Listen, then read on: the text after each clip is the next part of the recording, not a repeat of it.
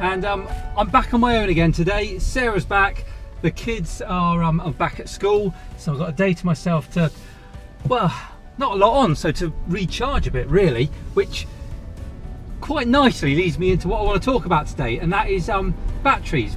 How do batteries degrade, or do they at all, in EVs over the course of their life?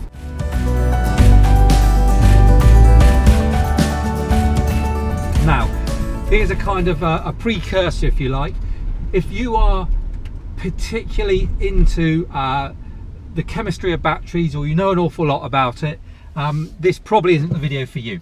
Having done quite a bit of research, I can categorically say that it's not a topic that particularly interested me.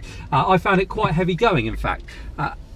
But from that, actually what I need to know is kind of in a layman's terms, what do I need to look out for?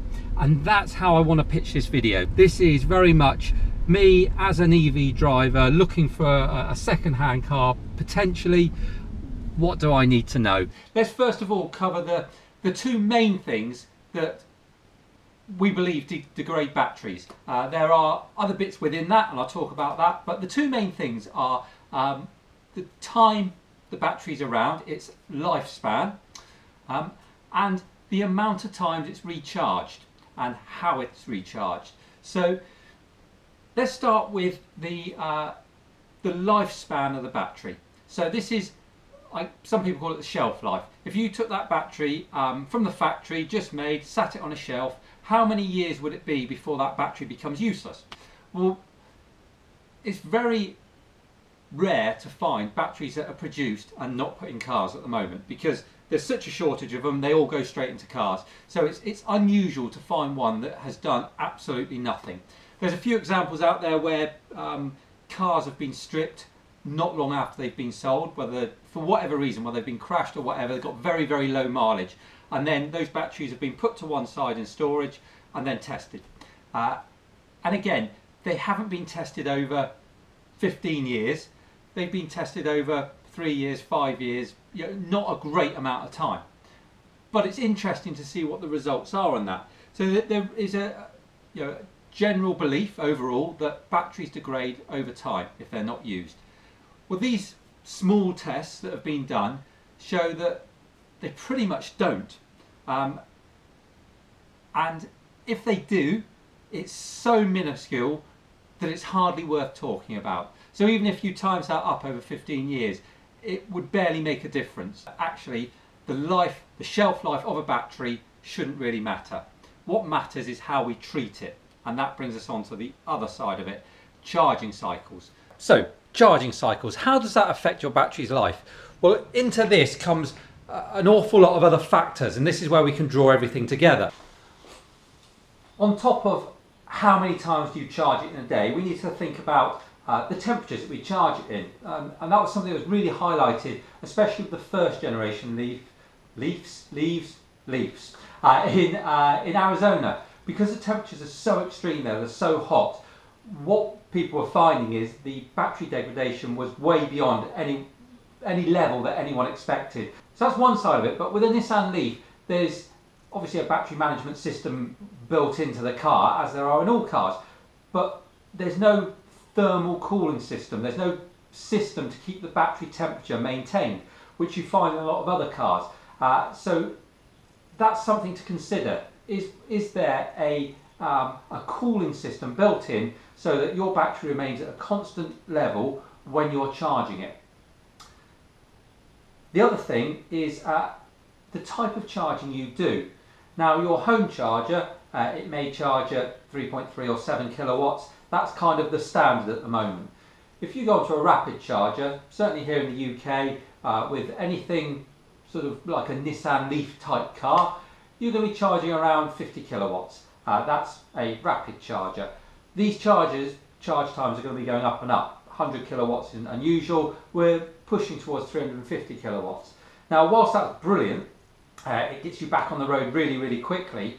If you keep putting that kind of charge into your battery, it doesn't like it. It can cope with it, it can deal with it every so often, but if you're doing that 2-3 times a day, every day, then your battery is going to degrade as a result of it. So it's all very well talking about the theory of it and what, how to look after batteries, but what does that look like in real life, and how is that going to help you choose a car if you want to look for a second-hand car? Well, let's look at my car.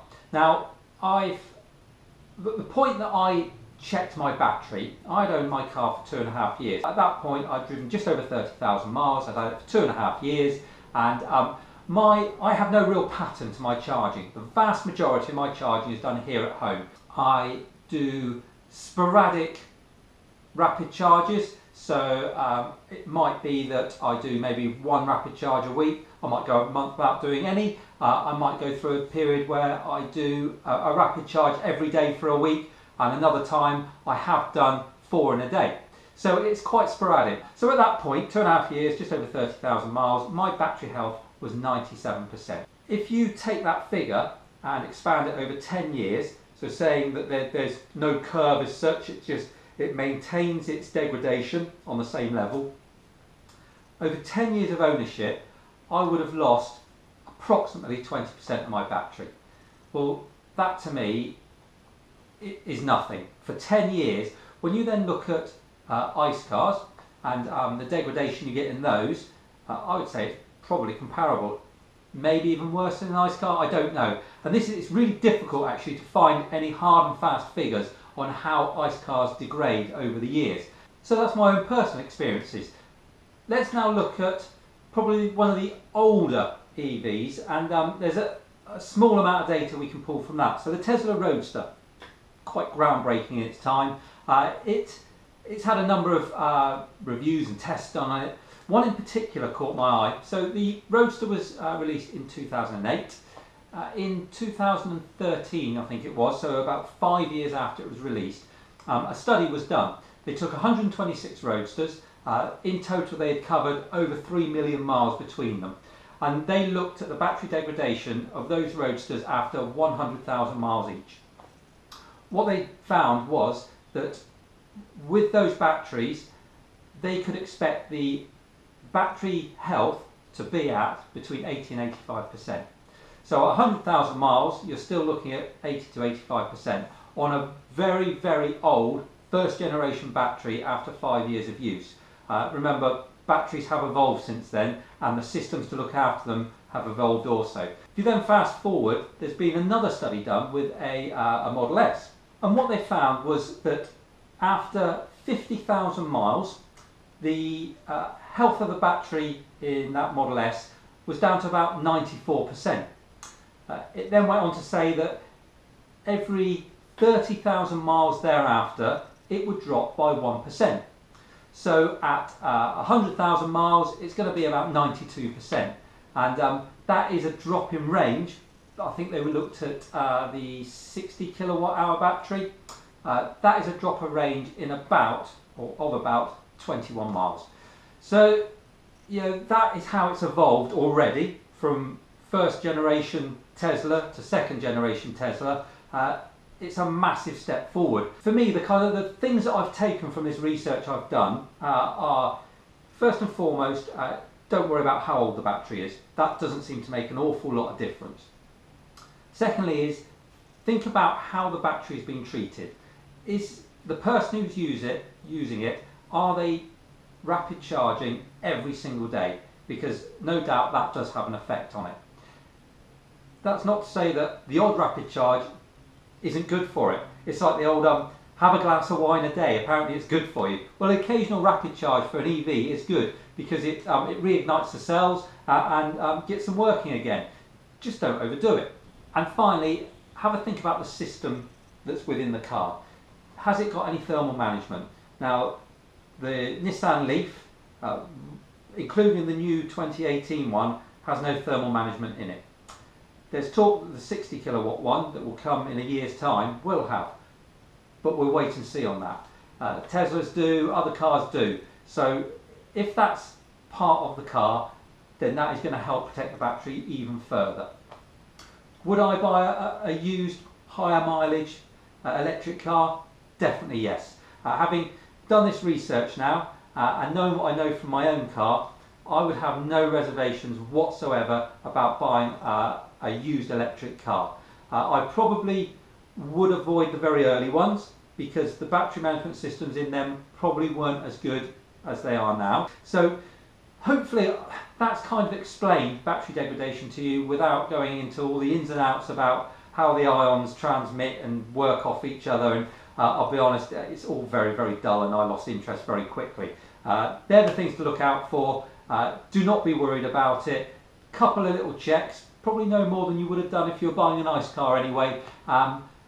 And you can have a second-hand EV and be happy, comfortable, and know that it is going to last you beyond 6 months. So yeah, hopefully that's helped you. If it has, remember to like and share, and if you're not doing so already, subscribe to the channel, and I'll see you again soon. Take care.